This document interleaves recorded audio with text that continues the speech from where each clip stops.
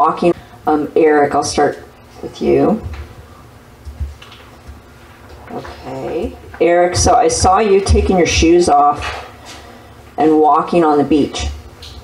And as I saw you doing that, I immediately got this, the image of the footprints in the sand.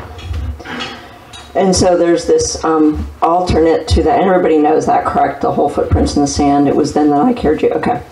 So there's an alternate to that called butt prints in the sand.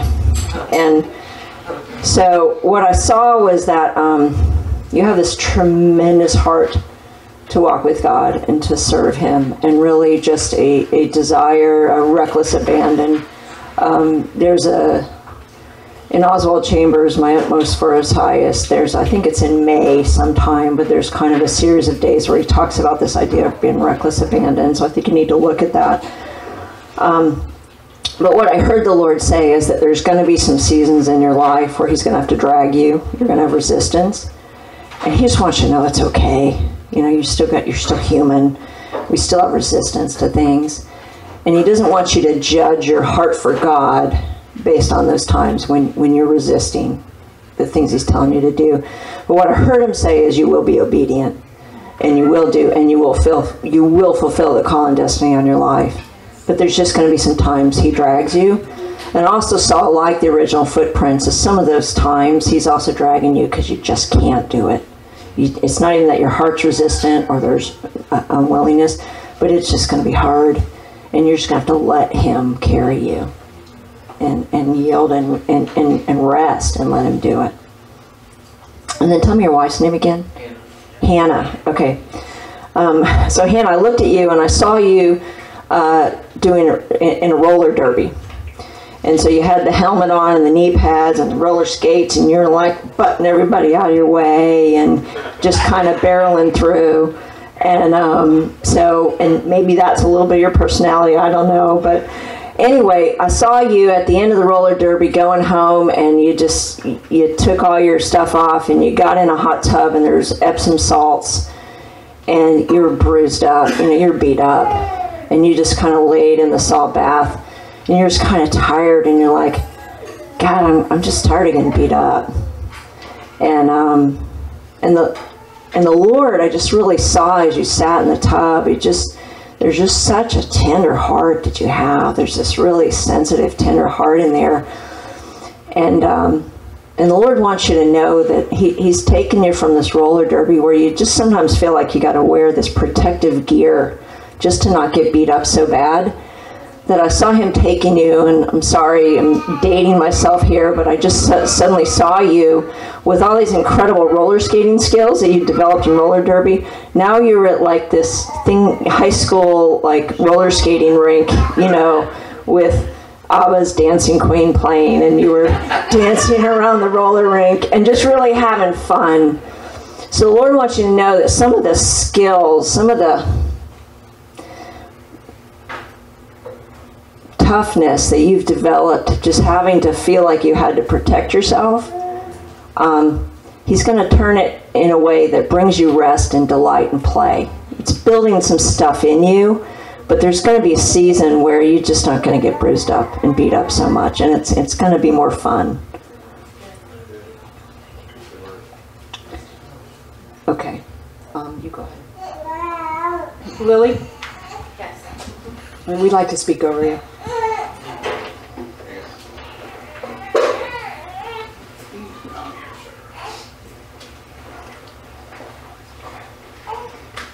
So I just see this huge tree, and it's like an oak tree, and it's oaks. I mean, the leaves just go on and on and on. And when I asked the Lord, what is that? Why, because you'd think lily, flowers, rose, right? But there's just, trees represent leadership. And this huge, if you've never been, have you been to New Orleans before? So they have this, these trees that almost the branches reach down to the ground because they're just huge, and you can get up under them. And what I saw was that you have this ability to cover. You've got an authority and leadership You have this ability to cover, and many are drawn up underneath because they're attracted to the strength in you.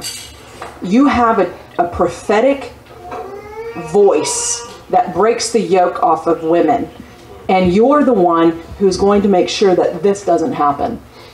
You're the influence there, because this doesn't have to happen. And if you use your prophetic voice to break off the things that are happening, it's in your authority. And what I saw was, as this tree, this oak, and I know oak trees don't really even have fruits, but this, it had a lot of fruit in it because you provide that fruit. You show women, this is how you walk. This is what you're called to. This is how you walk those things out, and this is how you produce good fruit, even when that tree isn't supposed to produce that fruit. What people think is supposed to happen doesn't happen. It's the foolish confounding the wise. And I just see such a strength. And the Lord says to rise up, O woman of God. Rise up, because you have not been forgotten. You have not been forgotten. And as you care for these children, as you care for these children, that's interesting. As you care for these children, you have not been forgotten. It is in this place that He's honing you. He's honing you. He's speaking to you. The message is being developed, because when it's time, it's going to be big. It's going to be big, and it's going to be strong. So, Lily, this is for you and for Tom. The first thing, even before you shared your dream with me this morning, was I just really felt to declare any stereotypes of pastor's wife broken off of you, and not to put those on yourself either, okay? I have clients who are pastors' wives, and the stuff they carry of having to wear a role rather than be themselves is just epidemic. And so I just really want to break that off of you, because like she said, you have a role, but it's not a role that anybody's putting on you. It's the one that God's calling you to and declaring over you. And there's no time frame on how that's going to happen, even just like the dream of Joseph. God's doing that. You don't need to make that happen. And I think that's really the other thing that Lord wanted me to speak over both of y'all, is that He has no expectations or pressure on you.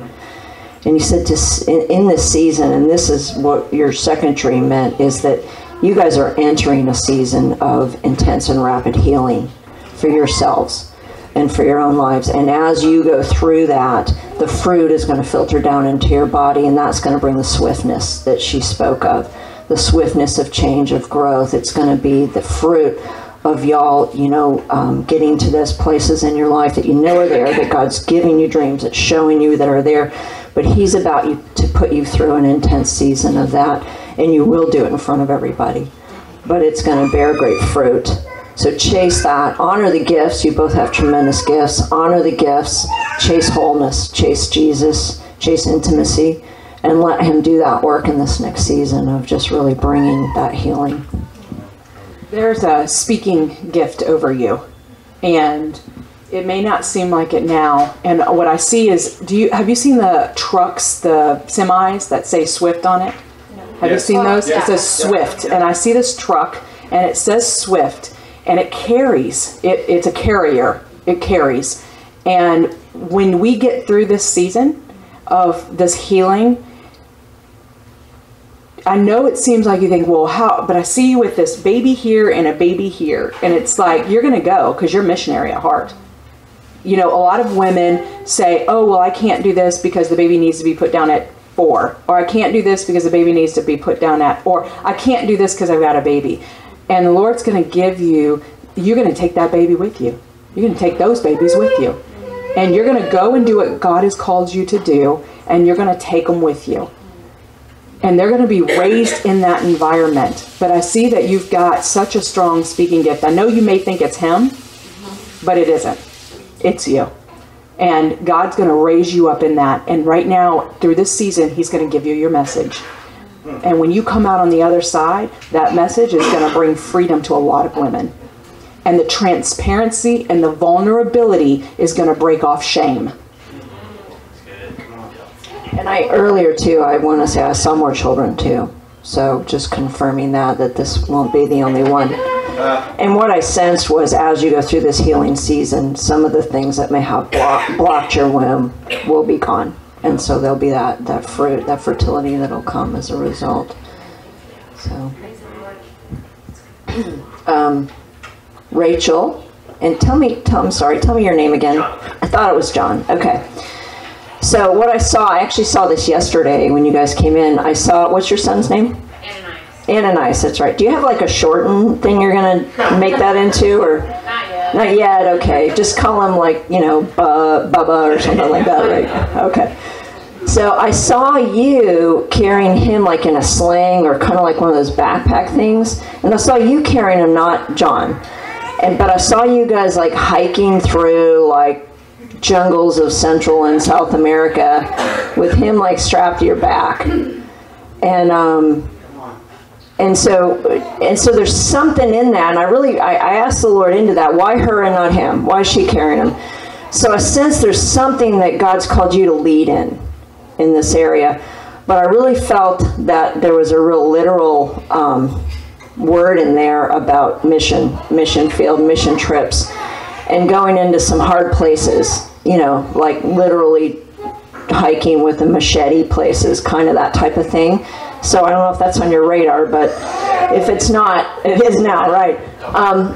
But two people came to mind that I feel like you're just supposed to. One is to kind of study what he's done, or really almost believe that God's going to give you an impartation. Have you ever heard of David Hogan? Okay, so I really felt like in declaring over y'all as a real signs and wonder ministry in the heart of some of the rough parts of the jungle type of thing, of calling and declaring over you a David Hogan ministry.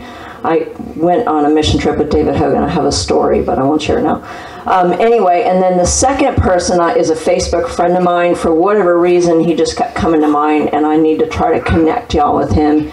He is a missionary, lives in Miami, he does mission trips to Cuba. Anyway, for whatever reason, that kept popping up to me, but just the strong sense of you guys are going to go somewhere and baby's in tow, and just like the word with y'all, won't interfere, won't detract. It's part of the deal, part of the package. It's very interesting that you guys have small children, and it's really just a physical manifestation of what's happening in the spirit realm. You have the ability to carry people from an immature understanding and bring them through and help them grow, to care for them, to change their diapers, even if they poop on your foot, right? And because you've been given this grace and this compassion, it really truly is a church without walls. It really is that. And that the adventure that is spoken over you guys to go into those hard places, meet, equip, send out. And it's really that, get out there, get into the hard places, be able to show people how to walk, move people into a place of wisdom and understanding. The Jesus that you guys carry, the wisdom that you guys carry is beyond your age.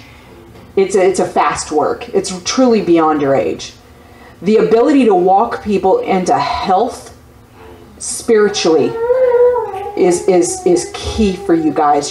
But see, in that, you're going to be attracting people that are spiritually unhealthy.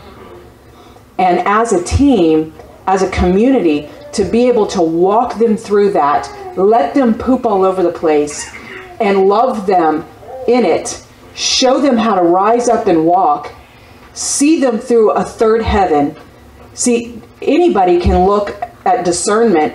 We can all walk in a room and say, oh, I sense that she's got blah, blah, blah with her. She's got a spirit of gossip. He's got a spirit of lust. That's all second heaven information. It takes a real immature prophet to do that. A mature prophet reaches up into the third heaven and pulls down God's perspective, and law of observation says, I'm going to see you through. Yeah. Right? And y'all have that ability to reach into the third heaven and pull down and view them from God's perspective. And I'm sorry, tell me your name again. Michelle. Michelle. Okay, you were like the first person I met, and that was so many names ago. So. It's okay, I can. So, Michelle, I heard the Lord say, you've got a beautiful home here, and just like she said, there's such a peace here, and, you've got this really high-frequency word that you get to look at every day. So, anyway. Christmas love's going to go up when it comes. There you go. Okay, good. There's actually still it's all here. And I've watched you, and you've just, your hospitality, and your giving, and your gifts of help, and gifts of service, and they're beautiful things, but I heard the Lord say that you are so much more than that. Yes. You are so much more, and you have some really hidden gifts, and I really sense that you do a lot of things that nobody knows about. You do a lot of things in the Spirit that nobody knows about. And that scripture that says it's the little foxes that spoil the vine, and you're like the opposite. You're like the one who's killing all the little foxes, and nobody sees it. And there's a lot... Oh, my daughter's calling me. Sorry. There's a lot of... it says, Jesus says, he says, if you did your works before men, you got your reward. And, and I'm just going to say, standing up here is, we get to go home with this really great sense of reward, that people appreciate what we did, and we got to do it in front of you, and it's a great feeling. But the Lord just wants you to know that there's so many things you do that you never get credit for. And his reward for you is so much greater. It's so much bigger because it's multiplied. It's multiplied. And I just felt like God wanted to honor you publicly because there's just a ton of little things you do that fill in the gaps that nobody sees and makes things happen and run smoothly, not just in the natural, but in the supernatural. And you do it intuitively. Half the time you don't even know you're doing it. It's just you're connected to the Holy Spirit and you just do it. Michelle, you were the one who wanted my Acura in the dream. So, and the Acura really just speaks, like I said, there was an individual here who really wanted, there was something inside of me that you pulled on, and you pulled on. And I know, and I release the prophetic into you. I transfer that to you. I speak the prophetic mantle over you. From what is about to happen is going to be an open heaven. Your ability to see into the spirit realm is going to be greater than it ever has after this day. You will no longer walk as you did. You will walk with an authority that other people don't recognize, haven't recognized. You've been, but that what happened is what she said. It's been building. It's been building. And the Lord said, it's time. It's time. I'm redeeming everything that they didn't see. I'm redeeming everything that you thought that they didn't see. I'm redeeming everything that you didn't even recognize they didn't see. This being left behind, left out, not appreciated. I'm redeeming it all. And it's going to happen quickly. It's going to happen. God's bringing redemption over you. He's bringing an open heaven over you. And he's going to do a quick, fast work. Because what people don't see is that the roots, they were all taken care of down here in hiddenness. People are going to look and say, how did that happen to her? But they don't know what the price you paid. And you have paid a price. People don't understand it. They see this image of Michelle, but they don't know behind closed doors the cost that you have paid emotionally, spiritually, mentally, and emotionally. And the Lord said, it's time. It's time. Wow. Yay! Wow. So, Lisa, when you came in yesterday, the Lord began to download some stuff, and it was before I knew what your name meant. And Lisa's name means consecrated to God. And what I saw was you as a little girl, and I'm assuming you were probably taller than your peers. And I saw you watching them play like at recess, and you were standing watching, and you just felt like it didn't fit in. And you were on the outskirts watching. And even while you were watching, you would observe things about people, and you didn't realize that other people didn't pick up this stuff. You're always picking up stuff on people. And you just think everybody is that way. But you were observing, but there was always this sense of, I don't fit in, I don't fit in, I don't fit in. And the Lord just wanted to, whether this has ever occurred to you or not, is he was just always protecting you because you were always his. And so the not fitting in is that thing we put on ourselves of, I don't belong, I'm not good enough, I'm not liked. But the flip side of that is God was just always sparing you so much hurt, so much more hurt or deeper hurt. But I just feel like too, even in speaking and declaring that he wants to lift that off of you, of just sensing that you're on the other side of the fence, always watching everybody else getting to play and not participating. Because as he lifts that off of you, even though you're consecrated and you're set apart, he's now put you on the other side of the fence, and you get to play, and you get to belong, and you get to be a part. And I just sensed there was something that happened at age 13 that really was a significant belief that you created about yourself and your life. That was not a positive one, that was negative at 13. And even just reaching into your spirit and shifting that and reprogramming that, you're going to experience that shift, and you're going to see and feel some things differently, in your life. And I don't know if God will show that to you, but I just sense that something at 13 happened that was painful, and you made a decision, you made a judgment, you made a belief about yourself and the way you fit in, and your place in life. And he's breaking that off of you now, and you're going to start to feel a more connectedness to other people.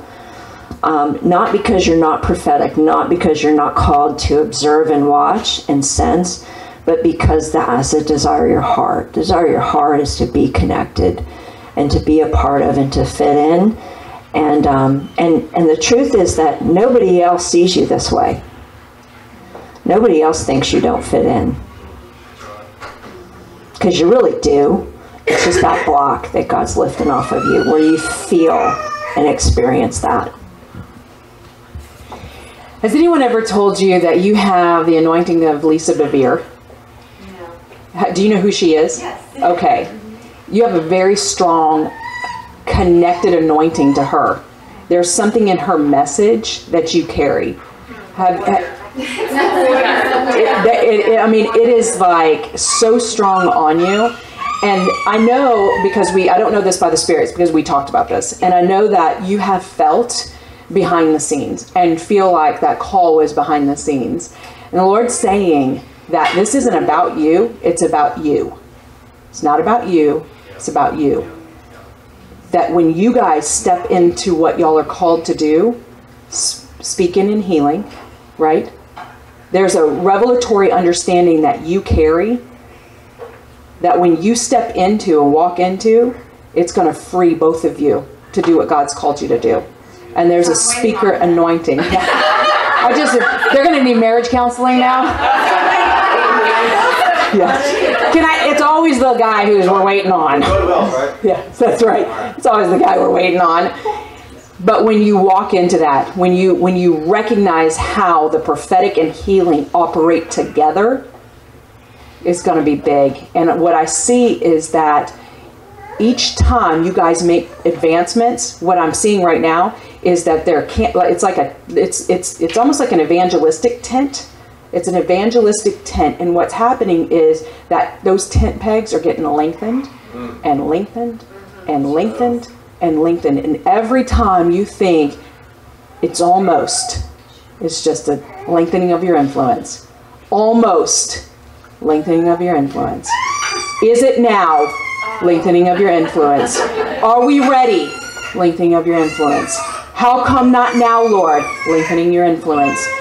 Because you're just like you're just waiting. You're just ready. You're just ready to go. And you're probably like, hold on, let me calculate all the risks and stuff. I'm in that same marriage, right? And so it's like, I'm ready to go. I hear half the word and I'm off. He'll tell me the rest when I get there.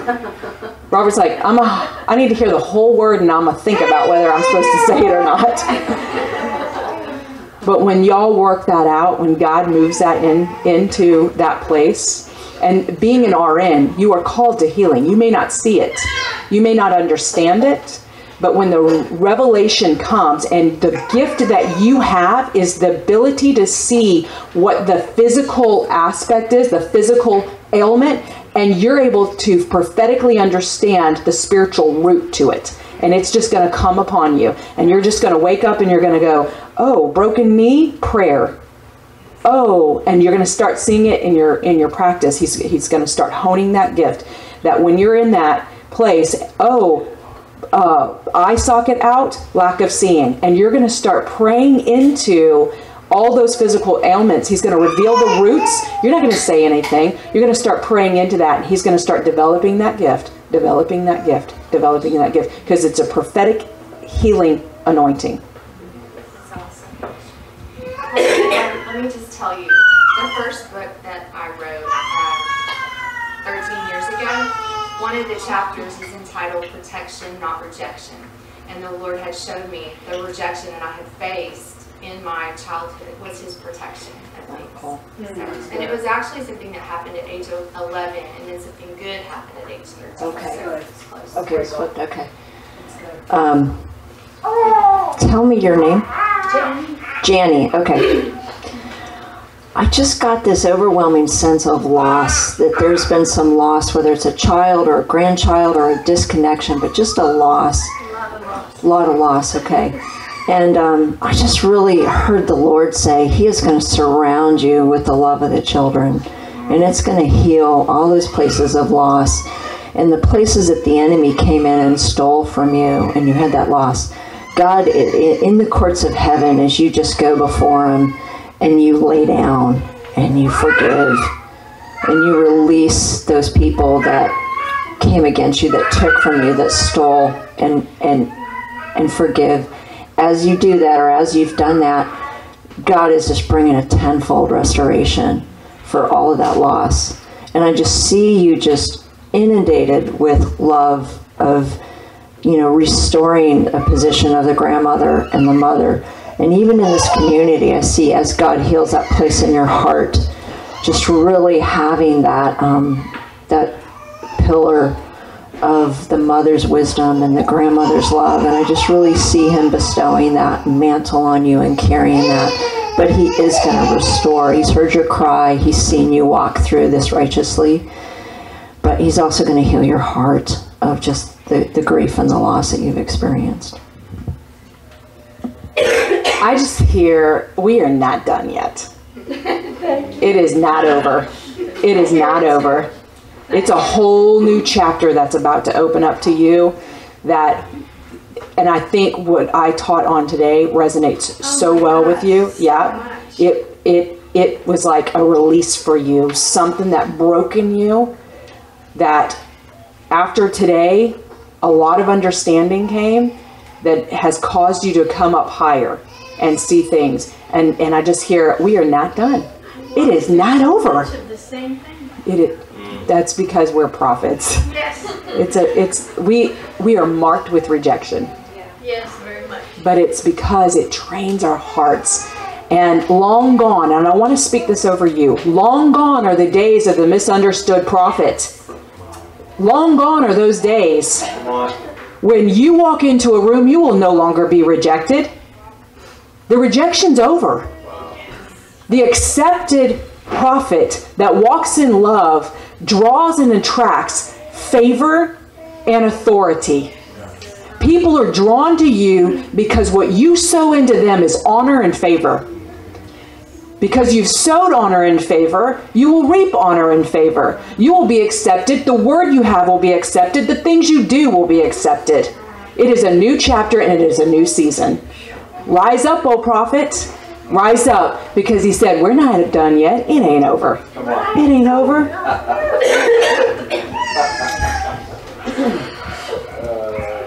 Yeah, come on. Yeah. Scott, so I know your position. I've seen you. I see your spirit. Tom just says such amazing things about who you've been in his life. And when I looked at you, I heard the word Mephibosheth. And Mephibosheth was the grandson of Jonathan, for those who don't know. And he was crippled. And when King Saul's family, when David took over the kingdom, and King Saul's family, most of them were killed, but David honored Mephibosheth was given a place because he was Jonathan's family line. And so a sense that the Lord's saying that there is something, a mantle from your generations that you've carried down that has been honored, where Jonathan honored his relationship with David, even to the extent of his own life. There's something in your line that's carried down on your shoulders to be given this position. And certainly, although it's seen as a support position, God sees it as a primary position in you. And what David did when he learned Mephibosheth was alive, because of his honor of his grandfather, he gave him a place at his table. And that's saying your family. Your family. And God wants you to know you will always have a place at the king's table. Always. Because of what's been sowed down from your ancestors in honoring. And then also how you've carried that out and you've walked that out. And so, and I also sense that there's more. There's more. You're not just a support figure. God has more for you. And not that that's not enough or the desire of your heart, but this is just a beginning. That there is a future that's going to expand and there's promotion. But I really just sense that so much of that was because of some generational blessings that you have also walked out in your lifetime. And I sense that you're, as that's passed down to your sons, that even the sons who felt crippled, God's going to honor them, and I see that there's going to be some healing that he does down through your own children in the areas where maybe they aren't walking aligned or uprightly. God's going to come in because of you continuing to honor the call of God on your life and honor the man and the men that he's called you to support. And I just feel like that you are so, what's the word? You are so steadfast, but also there's this sense of you will not let a negative word go out about him or anyone you've called to support without correcting it, without addressing it. That the loyalty, I guess loyalty is the thing, not in a blind loyal way, but in a God-honoring loyalty of recognizing the power of gossip, the power of slander, and the call on your life to be that armor bearer, to be that shield against that, but not in a hide your head in the sand, but let's work this out. We got to get to the bottom of this. Let's work this out because this has no place here. But the power in that you've sown by walking in that, I see God just honoring in your sons' lives as well. I hear the word spoken over you from heaven. It's called shachah, and it means to lay prostrate before the Lord. And that is the position you have decided to take in this life. At all cost. You have decided the position that I will take is prostrate. And the Lord says that he sees that. And it's in that place that he speaks identity into you. And the ability, when you get up off that floor, the ability to see the identity of others and to see things that other people don't see is one of the most important positions you carry. And what's at the top flows down into the body. And they will take the same position, prostrate. And it's in that place that their identity is found. And it comes through you. It comes through you. But your ability to see identity and call out identity and speak identity, it's why you don't put up with the gossip. It's why you don't put up with the slander. Because you have the ability to see past all of that and to carry that through. You have the ability to take that person and walk them through the immaturity, the misunderstanding, the growth that it takes. But all that wisdom that you have is found there in the Lord. The word of heaven over you. And it's almost like it's so loud over you, you can't even stand up under it. So it keeps you prostrate. Because the word of the Lord is just heavy on you. That you can barely even stand up. You can barely stand up. But that right there is where identity comes. Not only your identity, because the breakthrough that you have is that you actually found your identity. You're secure, confident, and you know. And the breakthrough, the anointing, the authority you have is to look at someone else and call it out, and their life changes. And let me tell you something, it's a much more serious position than what I'm doing right here. Because if it weren't for those people who call that out in us, we would never be here. We would never be here if it were not for, I have Esther Etha, I have Robin, I've got Dawn, those people look at me and they see me and who I am, even though they know who I really am. They know who I am at night with my pajamas on, saying stupid stuff.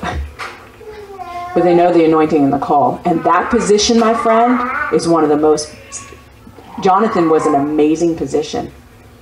And the most beautiful part is that our reward is right here. Your reward is not seen. Right? Rebecca, right? Rebecca? Okay. So I'm looking at you now, and this may not be true, but I glanced over you earlier, and I heard, I looked at your hair, and I heard asymmetrical. So I don't know if your hair is an asymmetrical cut, because right now it doesn't look it from here. It looks, I mean, it does. It has the appearance of it, Okay. but it's not. Okay. And what I heard the Lord say is that that is a reflection of your life, that you don't like things super balanced, you don't like things that on either side, but God's called you to be asymmetrical and to do things in a way that may not look balanced, and I don't mean in an unhealthy way, but it doesn't look like the way everything else does, and it doesn't look like the way everybody expects it to look. But I just felt like God really wanted to not make you wrong. A lot of times you feel like people make you wrong for doing the things the way you do, and God wanted to honor that He made you that way, and keep doing it the way you do it, because that's the way you're supposed to do it. Okay? There's a beckoning happening in your life right now, and it is this call. It's this call. You, what I see is that there's such a curiosity in you, and it's like you stand from afar and you're curious, but you're probably not a risk taker, are you? Yeah. And there's this call. It's almost like you're curious at the way other people's lives are. And you watch it, and you watch, you meditate, you see, you calculate, very calculated, not going to take a risk until you've calculated. And there's a beckoning that's happening, and God's saying, I'm calling you into a new thing, but you can't calculate this. You can't. Because I can't be calculated. And it's asymmetrical. It won't make sense. Yeah. It won't be balanced. And I also think that asymmetrical look is from doing this. And that speaks of curiosity. It's kind of like a, right? And that beckoning is happening, and he's saying, you've got to learn how to step out of the boat. Because if you want to go where I want to take you, you got to step out of the boat. Look to me. Keep your eyes on me. Don't look around you. Don't look down. Don't look at everybody else. Stop the comparison. Follow me. And I'm going to take you to places that you never thought possible. And I'm going to speak a personality into you that you never understood. And I'm going to bring healing to that place that's going to set the captive free. And to proclaim that this, my friend, is the year of the Lord. What's your name? Jeff. Jeff. Okay. There you are. I was looking for you. So I looked over at you, and you're going to love this. I saw Brad Pitt. Okay, but what I particularly saw, this isn't so great, what I particularly saw was the character he played in Legends of the Fall. And I don't know if you've seen that movie. I've never seen that. Oh, really? Okay. You will now. You will now. Okay. And what the Lord really, and again, as you can tell, a lot of the words God gives me have to do with tapping into places of healing or people's souls. And what I sensed was the character in the movie, his brother dies at war, and he comes back with tremendous guilt and post-traumatic stress. And it pretty much ruins his love relationship, and he has to go off on this journey to the other side of the world to kind of find himself and get healing for this. And I just really felt the Lord tell me, and I don't know what's come from your past, but there's just some guilt you're carrying and some heaviness and some trauma. And God's going to take you on a journey, not leaving your wife, but take you on a journey and bring healing to that place, because the guilt's not serving you. It's blocking you from what he's called you to do, and you don't know how to get rid of it. He's got to do it with you, but he's going to do that for you. And Brad Pitt comes back and kind of lives happily ever after, more or less. You know the rest of the movie. But he comes back okay. He comes back himself and having reconciled all this stuff that he went through and all the loss. And God's going to do that for you. So look for him. Ask for him to take you on that journey, because he's going to take you somewhere. And it may be like a week. It may be, I'm not saying this is what you're supposed to do, but there's that place kind of in Dallas that's like the monk place where you go and you don't talk for some period of time. Trying to send all your people away. Amy might need to go there for about a week. After being here all weekend, she's expended all her words. She needs a week. She's going to move here. Anyway, but there's some place God's going to take you to get that released in your place so that you can move forward in the things he's called you to do. There's an apostolic call on your life. You're a builder. What do you do for a living? Teacher. You're a teacher. What I see is that you have built and built, and what you've done is it's almost like I see you with a saw. Let me think of those saws. Remember in the cartoons where it had like the two handles on both sides, and it was like what you've been doing is you've been pushing on one handle, but it was like nobody else was over there. And you're trying to maneuver this saw, but you just can't seem to maneuver. I mean, it's like doing this, and it seems like you haven't been able to have control over it. But you're called to be a builder, and it's an apostolic call on your life. And he's saying that the Holy Spirit is on that other side, and where you thought you haven't had control, he has. And what I see is this, it's almost like you're building it's like in the woods, off to yourself, this ability to build a place of serenity for people, a place of solitude. It's that place of rest. You have such a spirit of rest upon you.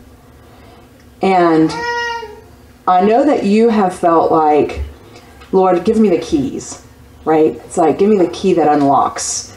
And you have felt like as you've been going, you pick up these keys, right? As you've been going. And these keys help you unlock things. And the Lord said, I'm about to hand you a keychain.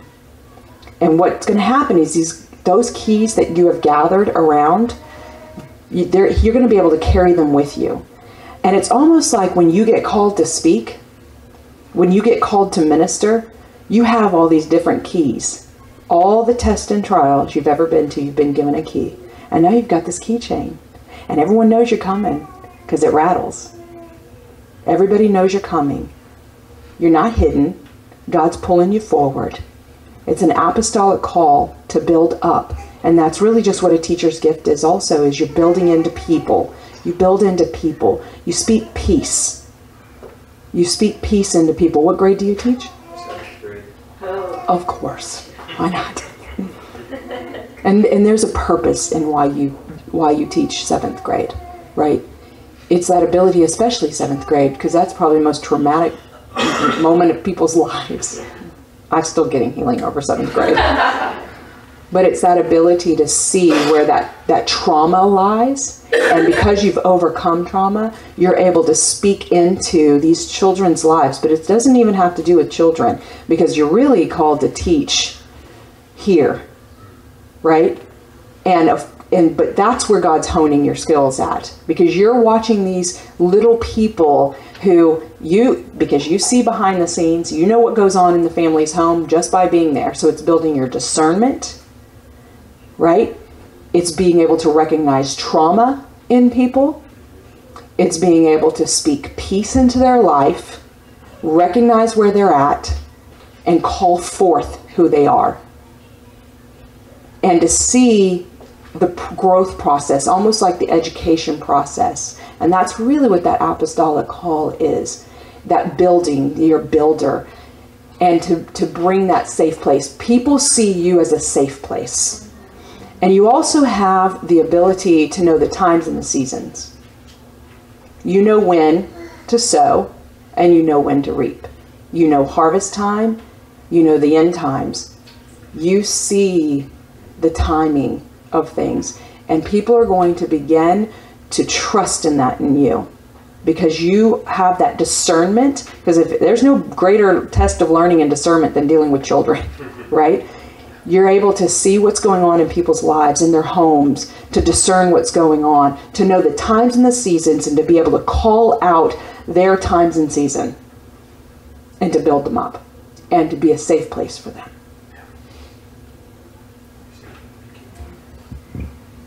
What's your name right here? Crystal. Crystal. What do you do?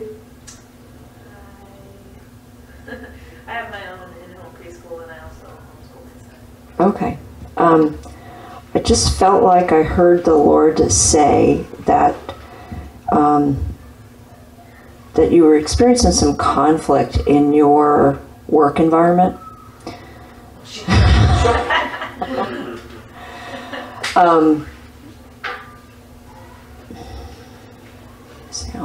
What God wants me to say here.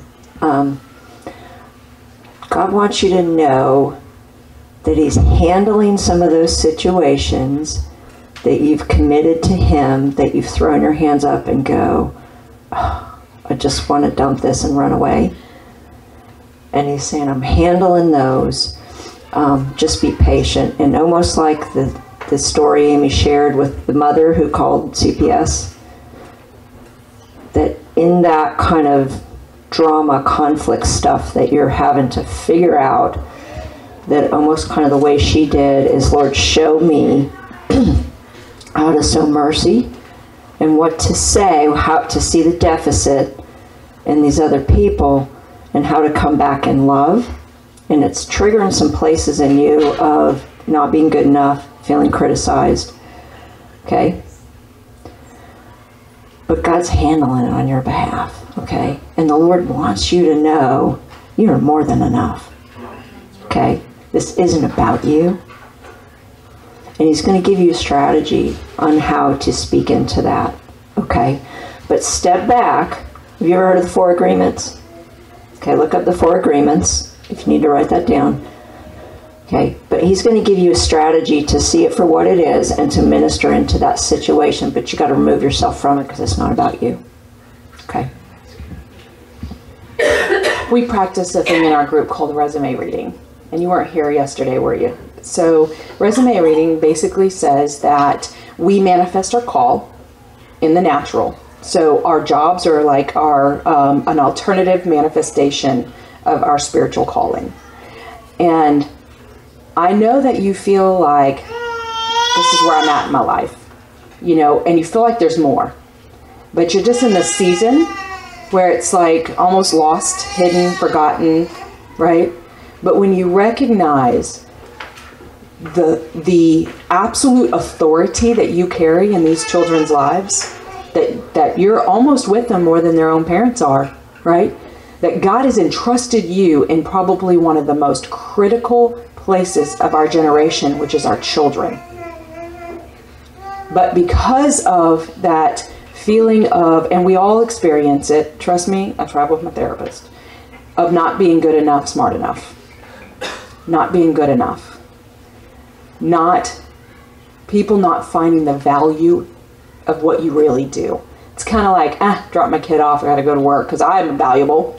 And just really kind of forget about the value that you have with these babies. With these babies. And God wants to speak a revelatory word into your life. And because you're going to change households, generations, he said you've got to come up higher. You've got to see the situation. You can't, this isn't a flesh battle. This isn't a flesh thing. Yes, they're going to come at you. Yes, they're going to cause conflict. Yes, they're not going to be happy. But my daughter, rise up here with me. Come up higher with me. Let me open the door and show you. Let me give you the words to speak into those little children's lives. Because you are the foundation. You are the foundation, and you may be the only one before the world starts speaking into their lives. It is you. And God says, meet me in the mornings. Come be with me. Come be with me. And let me give you the words to speak into their life. Because it's one of the most valuable places. It's that kingdom mentality, that what people think is, the world thinks is success, what God sees is the opposite. People just drop off their kids because they got to go do something else better. They think they're being successful. It's really in that place. And do you know, how old is your son? 6. My 22-year-old now looks at me and says, thank you. Thank you for giving it all away to homeschool me, to instill and to be there. Because I was making a name for myself. I was climbing a career ladder. It's all I cared about. But God had to take me through a very hard situation to get me to recognize that where I was is building up my arrows and my quiver was meeting that little boy right there and being home and teaching them. Because when I look at my teenagers now, it's because I sacrificed. I gave it all away. I gave it all away and I laid it all down.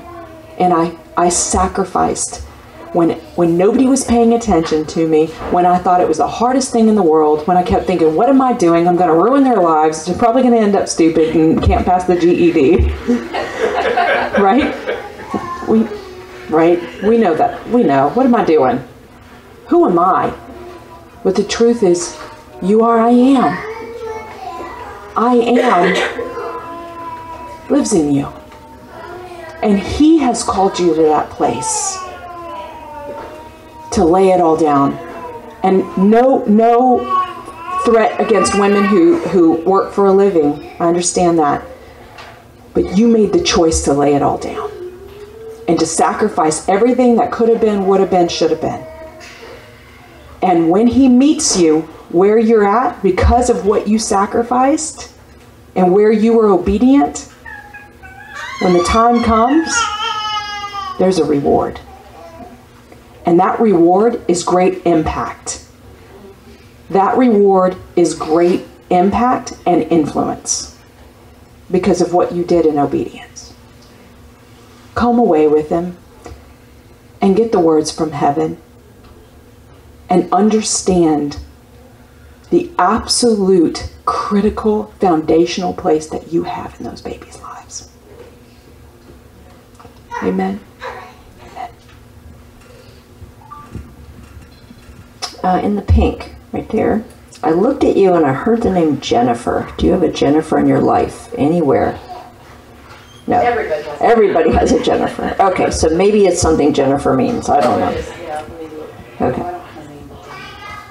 Did anyone find her name book yesterday? No, Fair Lady. It's Oh, Fair okay. Lady, right? My Fair Lady. My Fair Lady. That's one of the meetings. Oh, Jennifer. cool. My Fair Lady. Okay. Fair Lady. What I heard the Lord say about you is I just saw like this energy and light radiating from your heart. And, you know, the heart has like 10,000 times more electromagnetic energy than your brain. And I feel like God has really gifted you with the ability to love, but not just love, but I can't even explain it. It's just an energy that exudes from your heart. So it's not just love, it's energy. It's powerful.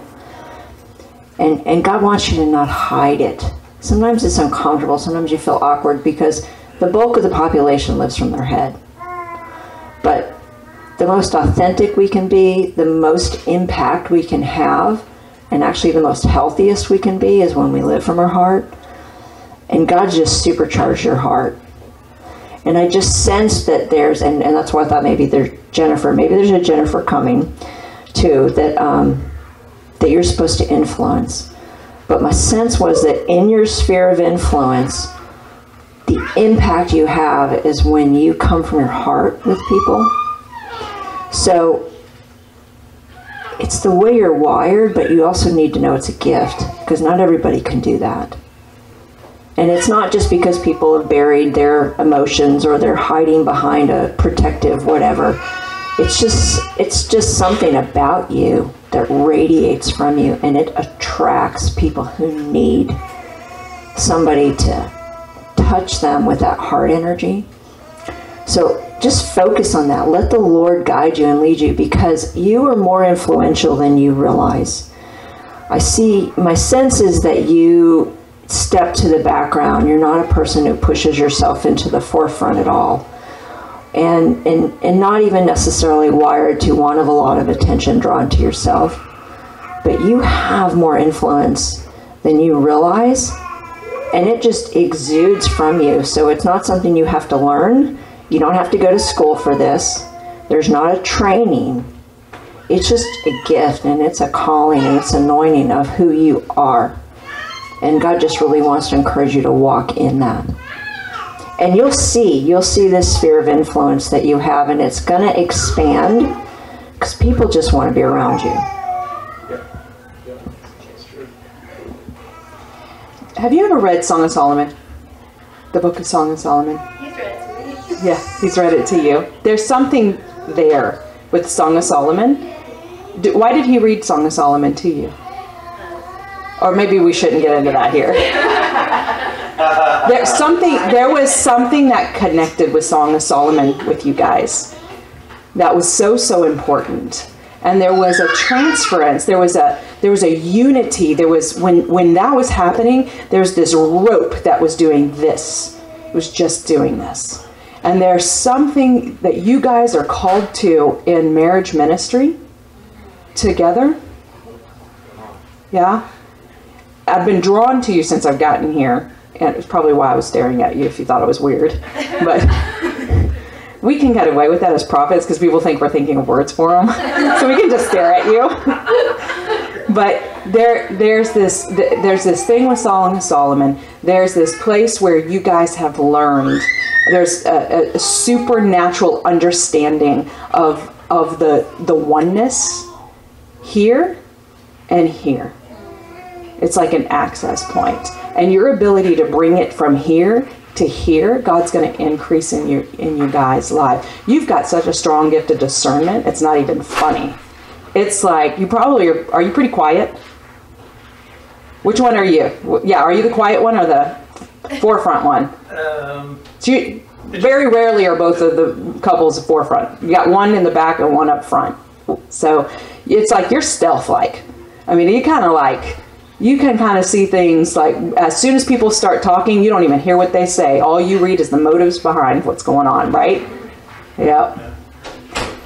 And so God's going to put that to use. And what you're going to be able to do is you're going to be able to, as you're ministering with marriages, and God's going to just start bringing people around you that are going to say, hey, I need this.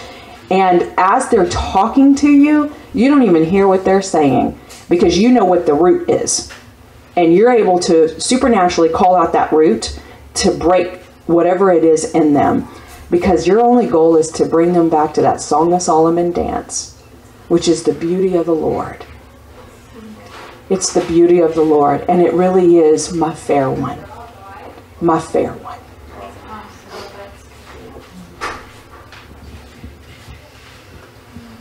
I had something for you, but now I've forgotten it, so maybe it'll come back.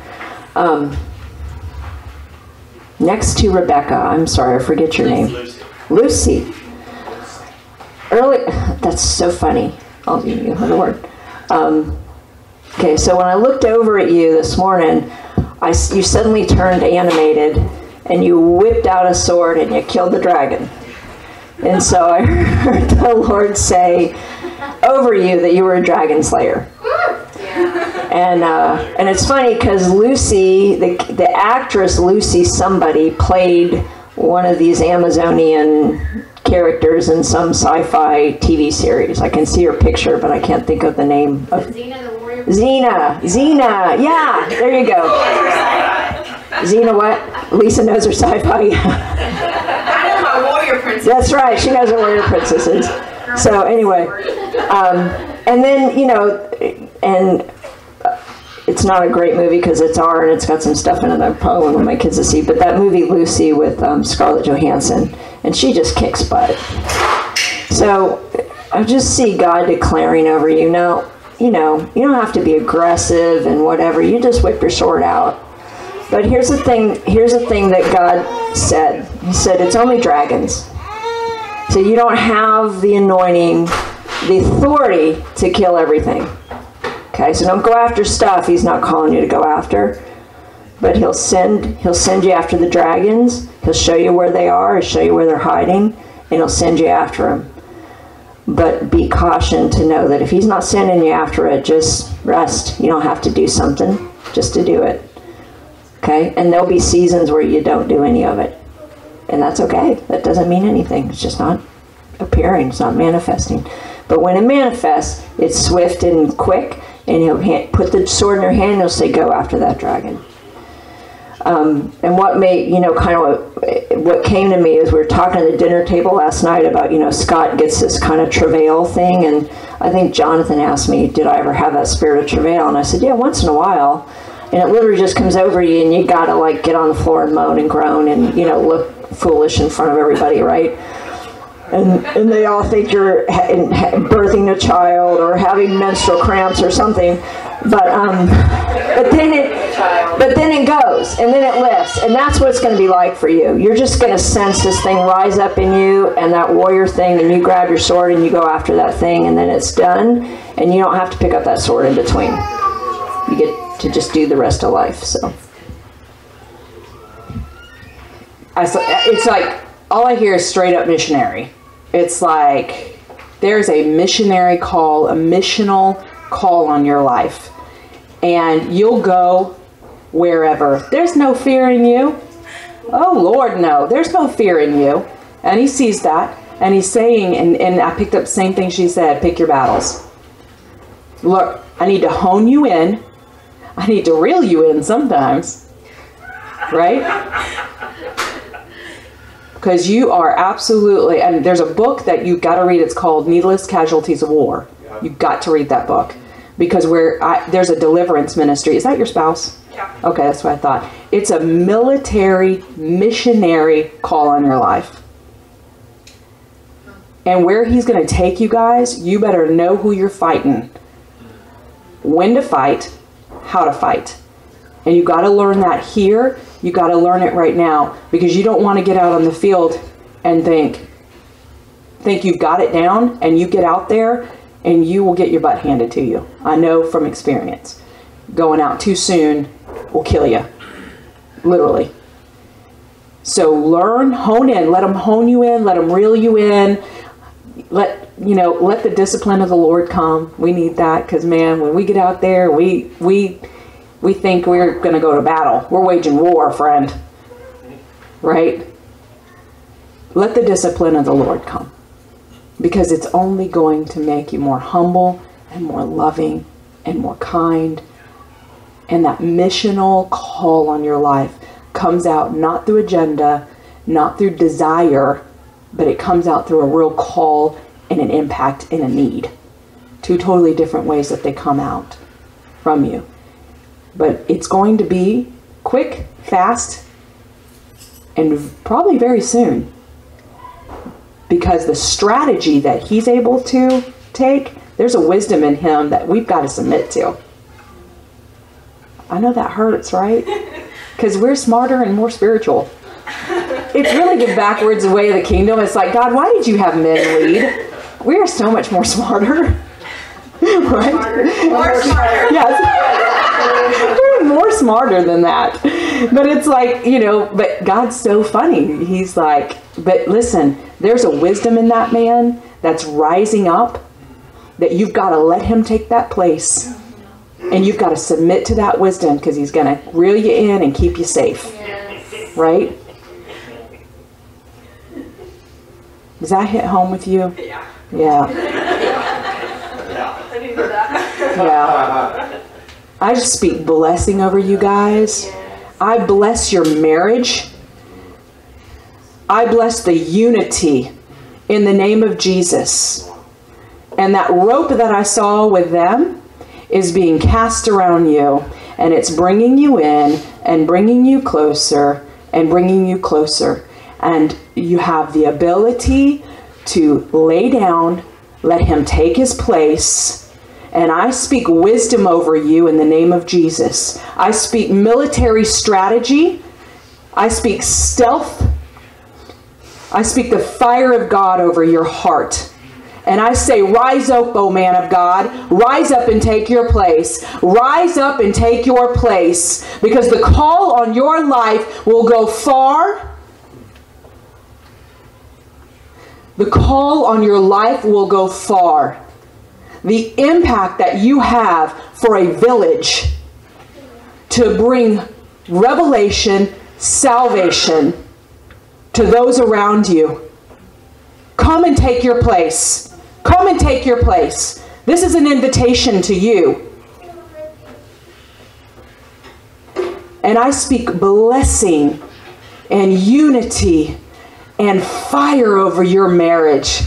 There's going to be such a fire on your marriage that people are going to be jealous of. When you take your proper places, there's going to be a jealousy, a holy jealousy that's going to cause people to want that, to desire that, and say, yes, Lord, that's what it's supposed to look like. That's what it's supposed to look like. I want that, because that's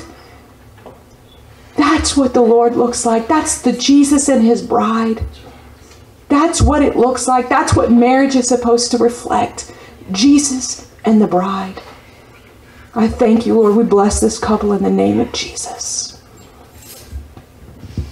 I just want to add one more thing too. I heard the Lord say is that nothing's been premature. Is that you're too young, you're not ready, this isn't time, you've gone ahead, you've been impulsive, all those things that have been spoken over you, we just break in the name of Jesus. You guys are marching to a different pace. You've got a different drummer's pace. And the thing is, when some people do things premature, you know, they kind of experience that dying and falling in the ground. And I hear the Lord say it's different for y'all. If y'all step out ahead of what seems like everybody else's timing, God's just going to make it work. He's going to make it work, okay? And it may feel it may be just a little bit harder than if you waited, but he's going to make it work, and there's going to be fruit from it being hard. There's going to be some fruit. So, and I'm not saying don't yield to godly authority and don't listen to wise counsel, but y'all march to a different pace than the rest of the world. And he put you both together because you both do that. And he's going to use that in the kingdom at that pace. So, I didn't get your name again. And Danielle. Danielle, okay. Her real name's Danielle. And what's your husband's name? James. James. Okay, so James, I just felt like God is going to begin to bring some men around you that you're going to be able to speak into the area of purity, of keeping eyes pure and heart pure. You know, we know that pornography is just a huge, huge stronghold in the world today. And I actually teach on this a lot, and I wrote a book on sexual addiction. 65% of all men, Christian men, look at pornography. So, sorry, numbers in the room, but this is just reality, okay? Now, I'm not saying any of y'all would be in that 65% because you may be the exceptions, but that's the statistic in the world. And I just sense God bringing you some men that say, hey man, I need you to hold me accountable. He's just going to raise you up in holding men accountable in this area and being able to speak into this about speaking purity. And in doing that, it's going to keep you accountable too. And it's going to keep your heart pure in this area and your eyes pure. I can't tell you the demonic hook that porn has on the men in our population. And with the internet and everything, it's starting. You mamas of little boys, you don't let them have a smartphone. You don't let them have because I will tell you, it just takes one time to get that hook in them. And most of the stories you hear is it was accidental. They came across a porn magazine or they were at a friend's house. So you don't let them play with other kids whose parents aren't watching either. It just takes one time. So I want to pray over you two. I ask the Lord, Father, I ask that you would come and put your ministering angels and surround their marriage with ministering angels that will protect the call on their life, where the enemy cannot wage war against that family unit. That you would put ministering angels around them, and around those angels you will put angels of fire that stand guard as those ministering angels minister, Lord. Father, I speak a hedge of protection over them in the name of Jesus. I speak purity. And Father, I ask you that you would protect that unit so that the enemy has no access, and that they would rise up to the call that you've called them to. The call of purity, the call of unity, the call of oneness, the call of holiness, the call of the dance. In Jesus' name. Sarah, I'm going to share this word by telling a story. So I moved to Dallas in 2010, and I'd had all these prophetic words about all this great stuff God was going to do. And I got here, and I actually fell into depression. And I'm sure I realized some of it was because I left the beach. Yes, I will be going back to the beach in a couple of weeks. I've decided I have to go to the beach every other month to function, and be happy and do what I do and do it well. So anyway, about 6 months into here, I went and got some prophetic words. And one of the guys looked at me and said, God has you in a cave. And I was like, oh, I don't want to hear this word. And I said, but it's the cave of Sonora, and the cave of Sonora is in Houston. And he said, there's this butterfly in the cave. It's called the butterfly of Sonora, and it's a stalactite or stalagmite, whichever one hangs down. And it's built over the years of just dripping down, and it looks like a butterfly. And then the other guy said, he goes, when you come out of this cave, it's going to be like this triumphant exaltation and exit, and things are going to explode. And what proceeded to happen was I felt like I was in a cave. For quite a while I was in a cave, and the Lord kept whispering in my ear. Now I'll tell you what happens in a cave, and Amy shared this in her message, is you feel useless. You feel like God's never going to use me again. I'm done. This is it. I screwed up. I messed up. Or this is just as good as it gets. But maybe I shouldn't have moved here. God, did you really tell me to move here? Because things were great when I left in Florida, and now I'm a nobody. I was invisible, and I was a nobody. And it wasn't fun. It wasn't fun, just being honest. But the Lord kept whispering in my ear, and he said, Robin, he said, the best wine is fermented in caves. The best wine is fermented in caves. And I just really held on to that. I said, okay, God, on the other side of this cave, I know that I have all these unfulfilled prophetic words that I know you've spoken to me. He said, on the other side of this cave, I know that you've got fulfillment, you've got desires, you've got these things that want to come out of me that I'm just having to sit on because I have no voice, I have no platform, I have no audience. And so I share that story as both a prophetic word and an encouragement, is that God has you in this season right now. And it's a cave season for you. It's a preparation season. You've got a lot in you. You've got a lot of gifts. You've got a lot of experiences. You've got a lot of things that God's sown in you. And they're percolating. They're fermenting, and fermenting in a good way. And they're incubating. And it's just okay for you not to have a place to minister, a place to speak, a place to demonstrate. It's not forever. And on the other side of this season, your anointing will be greater. Your voice will be greater. Your power will be greater. You haven't been disqualified. You haven't done anything wrong. God's not sat you on a shelf because of anything that's wrong. It's just a season for you to focus on those babies and sit back and spend time with the Lord. You know, I know Amy shared yesterday that she became a dream expert because the church sat her on a shelf. And then we see what God did with that. So ask the Lord in this cave season. Because when I was in the cave season, I was going to graduate school. I was doing all this other stuff I had time to do because I wasn't doing any ministry. It's really hard when you're got stuff to give away to just always be taking in. You feel like you're a glutton and that you're, you know, an imposition on the world because you're not giving out. You don't have a place to give out.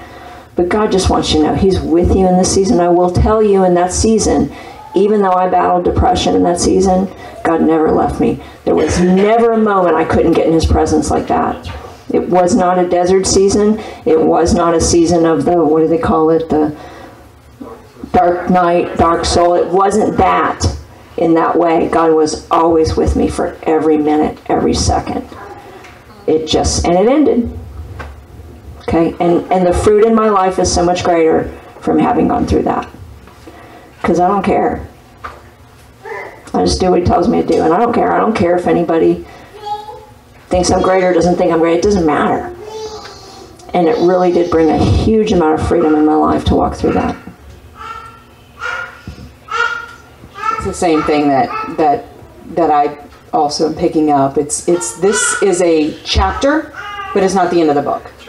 That you are called to be a leader, and where He has you right now, you're not in ministry right now, are you?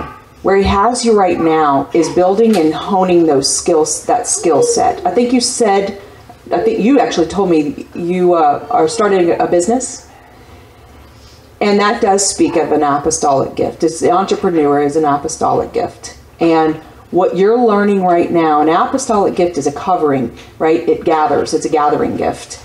It's ability to gather. But this is a natural manifestation of truly what your spiritual call is. But right now,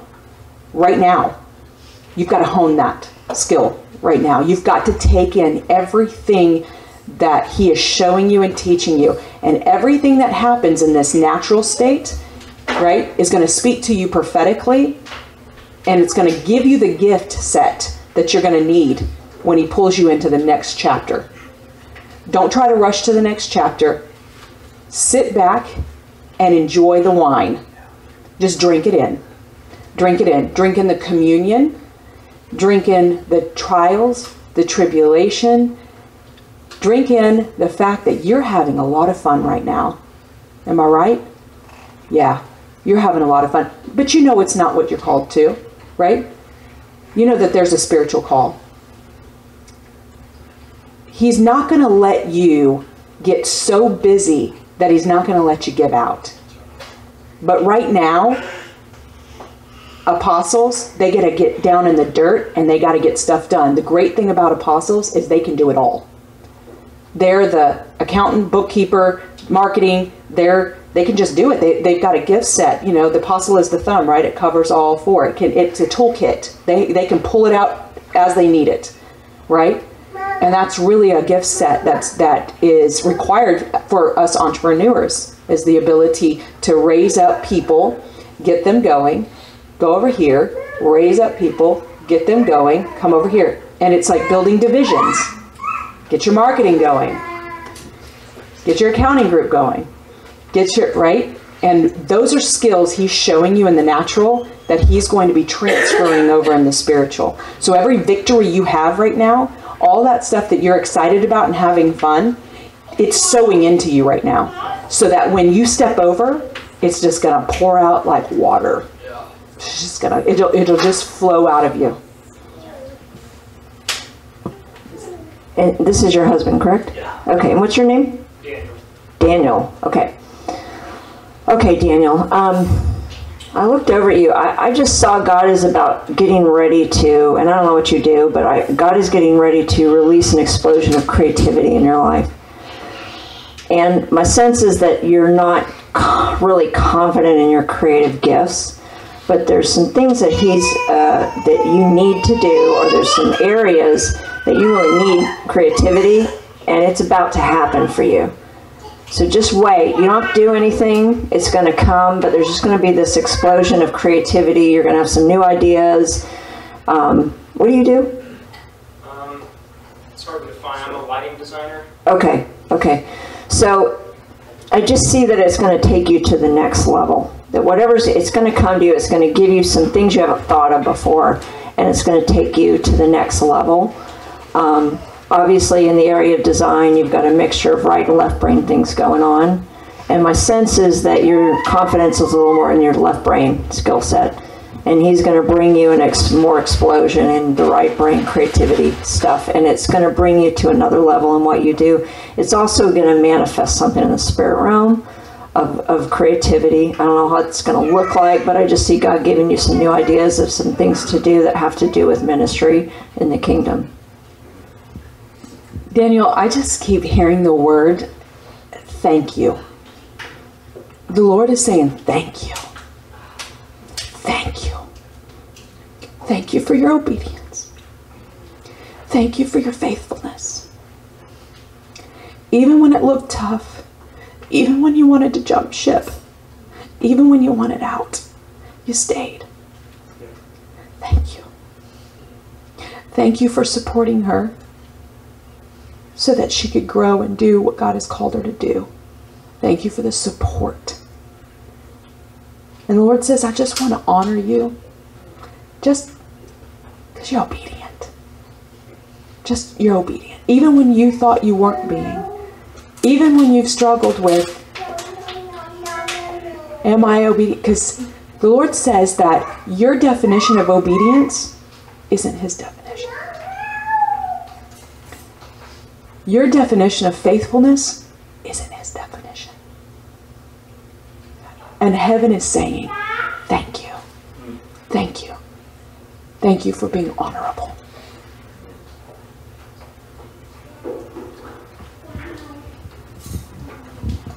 And you have beautiful children. Yes, you do. And if I get to come back, I'm going to win him over because now I'm determined. That's it. He's going to like me before I'm done. So, okay. All right.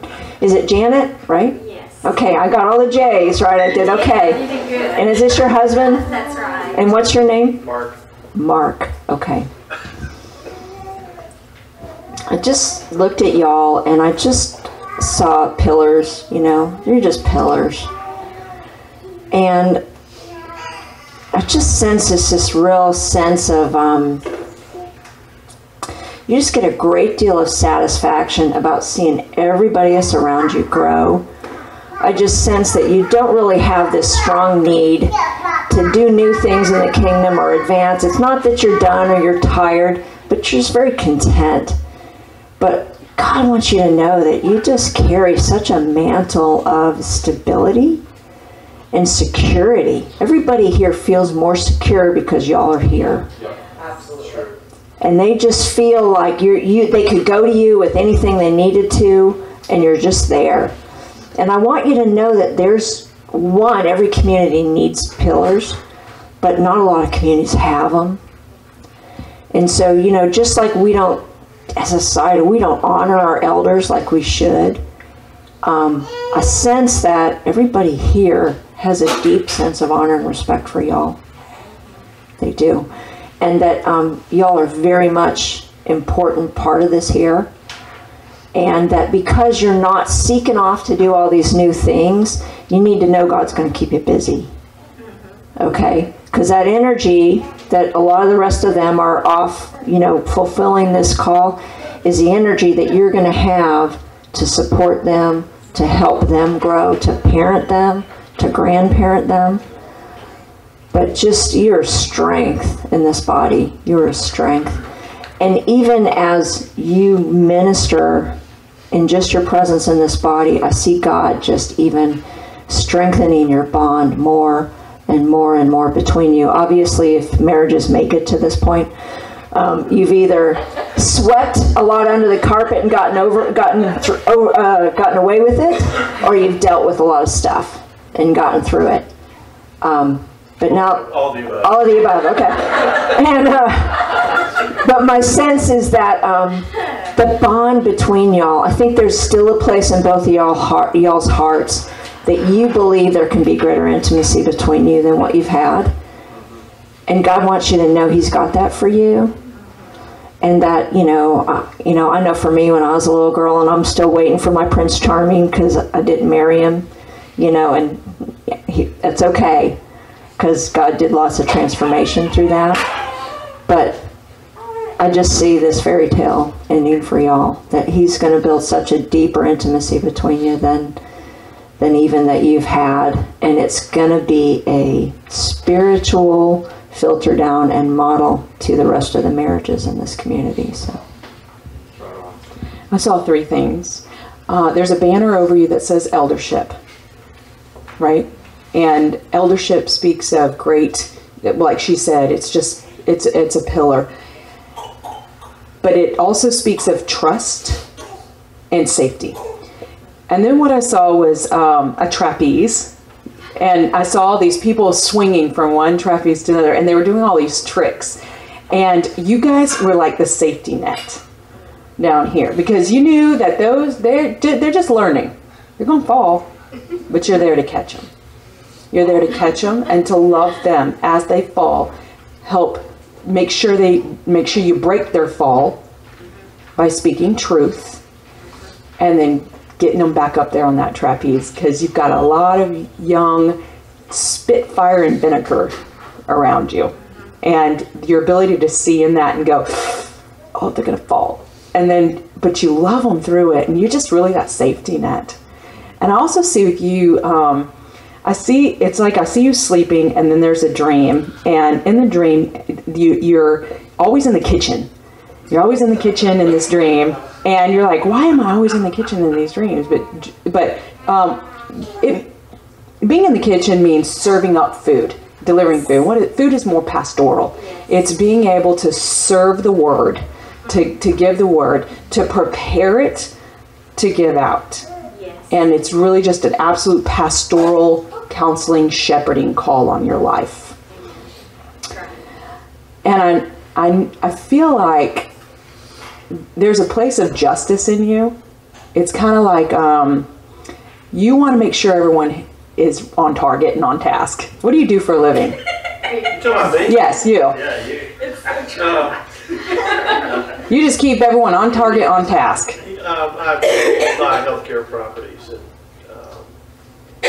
kind of reverse the sales. Buy properties and give people money. So do you do anything with the properties when you buy them? Just be the landlord. That's it. So governing. Yeah, and that's a new job occupation. It's always been in healthcare and the military before that. So Military and healing. So strategy and healing. But it's like you like things like people can we stay on task? I mean, we've got to stay on target. If we're going to produce, we got to stay on task and be on target. And that is such a gift, especially with prophetic people, because we can kind of got a little bit weird and out there, and we like to fly by the seat of our pants. And we need you, because you really are an atmosphere changer. When you show up on the scene, it kind of, nobody knows it, but it's like everyone gets put back in order again.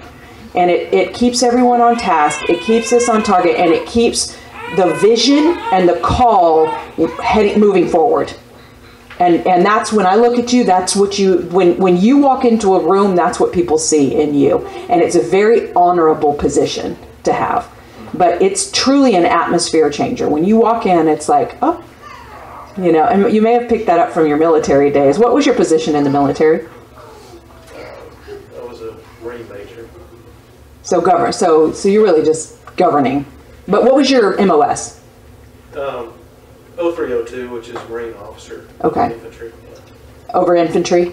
Yeah. So, and it's interesting because all the men that I know, it's so funny because they always get put in MOSs that they were supposed to be in. My husband went into the military and he was supposed to be a chaplain, and that's a pastoral gift.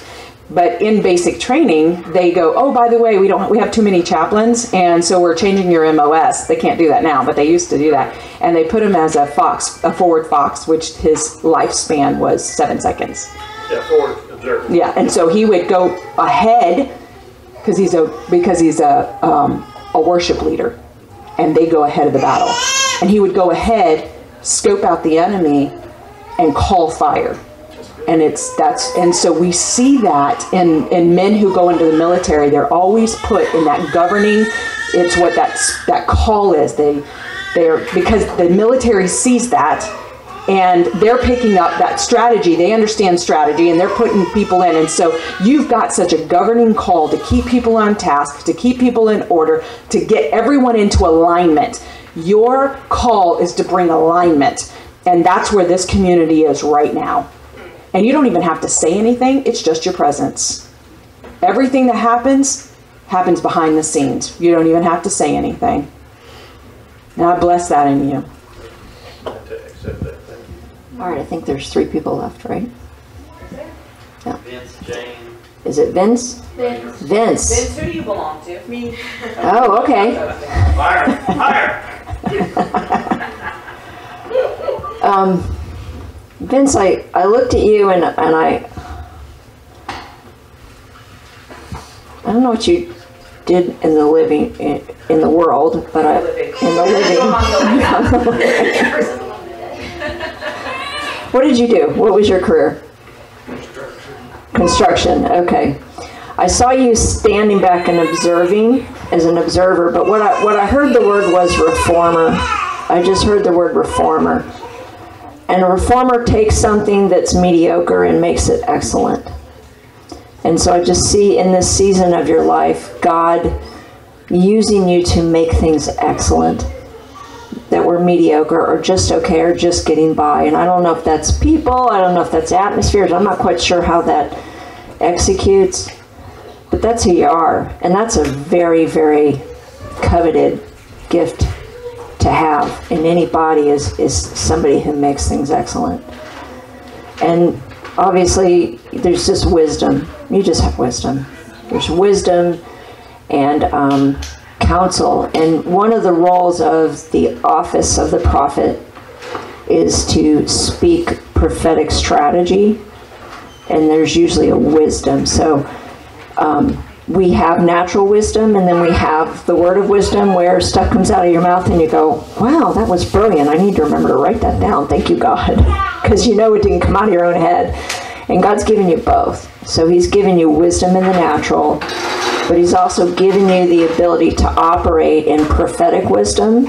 And as people come to you for counsel, there's just going to be a download from both your natural experience and from God working through you in that arena. It's going to be so weird. No, I can't even say it. I'm just going to explain it.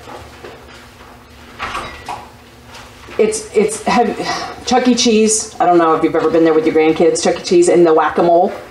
Have you ever seen that whack-a-mole game that you try to hit the thing? And it's like you have, were you guys ever in deliverance ministry at all? We have had a lot of deliverance ministry. Yes, so experience where you walked people through. And it's kind of like you see you have the ability to see in the spirit realm where the demons are popping up. And it's like playing this whack-a-mole game. It's like trying to keep it down. And you also have this ability to bring people to a place of truth, saying the hard things in such a loving, fatherly way, being able to say the hard things and bring the truth. And even though they are in a place of almost rebellion, it's that they can't help but to like it and to love it. And just being able to bring people into truth, saying the things that most people wouldn't say, and saying the hard things that are hard to hear, but doing it with such a loving, fatherly manner. Being able to see the things that people are dealing with. It's almost like the people that God brings around you is that they're trying to play whack-a-mole, and you have the truth to set them free from that. You have the truth to set them free from that. Because we're always trying to do this. Keep it down. We wear a mask, right? Wear the mask. Make it look good. But you see behind that. And you see them where they're trying to keep down the demons, I guess. And you have that truth to set people free in a loving way and bring them back to the design and the purpose that God had for their life. And you got that because you yourself broke free from that. You yourself broke free from that. And there, my friend, lies your authority in this season. Amen. Ron, How do I know your name? I think I heard it mentioned once or twice. You've been really quiet this whole weekend. He tries to stay in the back. He does, yeah. I can tell. Ron, what do you do for a living? Nothing? I'd like that. He's in the... Yeah, okay. So, I saw you attracting international people who speak other languages, other cultures. I just saw you attracting that to yourself, and you just like them, and they like you. And I just sensed that God's going to use that, and I just saw maybe people coming into your home. I kept feeling like maybe international students or other type of international people coming in, and you're a part of it, but it's not really your thing. You're just hospitality thing, but it's His passion. And I see just God opening your heart more and more and giving you a burden for people of other cultures and international. And I kind of see younger, not people your age as much as a younger, I don't know, college age or just younger people who maybe are struggling in some way. And God's going to give you favor and a sphere of authority and influence over these other cultured people. And I see you expanding more and more your desire to connect to them, and He's just going to give you an expansion of the things you already have in your heart, but for them specifically. I love mechanics. And I like the spiritual understanding of it, because mechanics, in dream symbols, a garage is usually where you park your ministry, passion car, purpose. It's what drives you, right? And you park it in the garage. And usually that's where the mechanic comes in and does his work. And you have the ability to go in and see those things inside, tinker around with them, because what you move them from is something that is clogged or not working or not sparking right. And you have the ability to go in, bring truth, so that when they get out on the road, you work with fast cars. Yeah? Yeah, you work with fast cars, because in the spirit realm, you have that ability to unlock some truths so they can operate in the heavenly realms. And you bring that truth to them. You shut that hood, you let them get out on the road, and they're off to the races. And that is and it's such a sweet, sweet spirit you have. Just a real sweet spirit that you have, and very unassuming. Most people wouldn't know the strength of your gift. But what you have is the ability to see people operate in heavenly places and bring power and anointing. And you've got the ability to unlock that in people. One more time. Jane. Jane. I knew it was the J, and it's not Jean. No, we did Jane. Janet, so... Okay, Jane. So what I saw when I looked at you, and I've been trying to get a read on something for you this whole time, and but here's what I saw. I saw God doing this.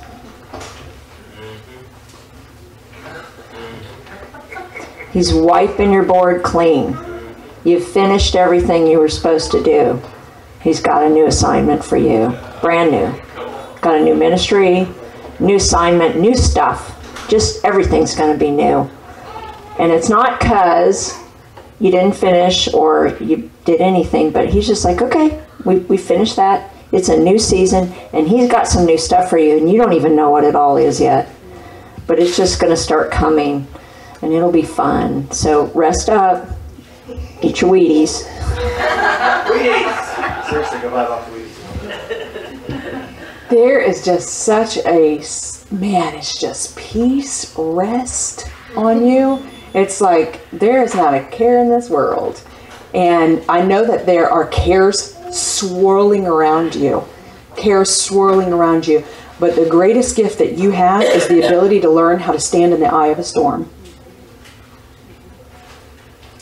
And as the chaos comes and swirls around you, you have that ability to stand strong, stand in the eye of the storm, knowing that this divine chaos is going to come to a cease.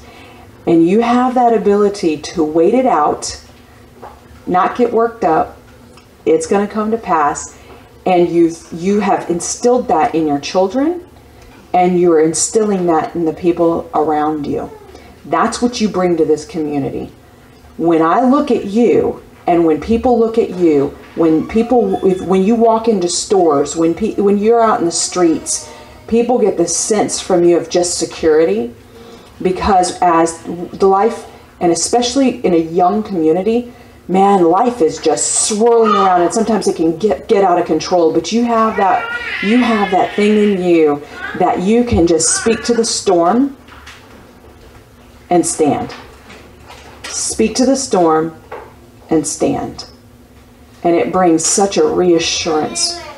And it's because of that faithfulness that you have had in walking out the storm and not stepping out of the eye, because how easy it would be, because when you're standing in the eye of the storm, it's like you have this ability to, it's like you want to get out, but you can't get out. And really God has honed you in to where you just couldn't move. You're going to learn this lesson because you can't get out. He's cornered you. But he did that for a purpose. And he did that so that you can teach others how to stand. How to stand in the eye of the storm.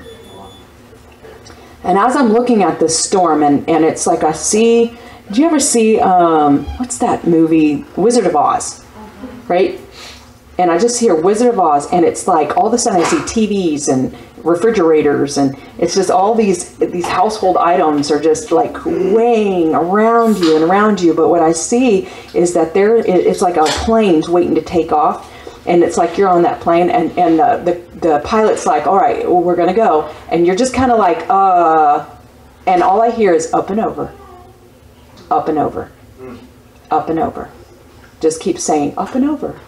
When it comes, when the fear comes, when the thought of it, what next, Lord? Because we all have that fear of the unknown when God moves us into something that's unknown. It's a fear of, what if he doesn't meet me there? Or what if I'm wrong?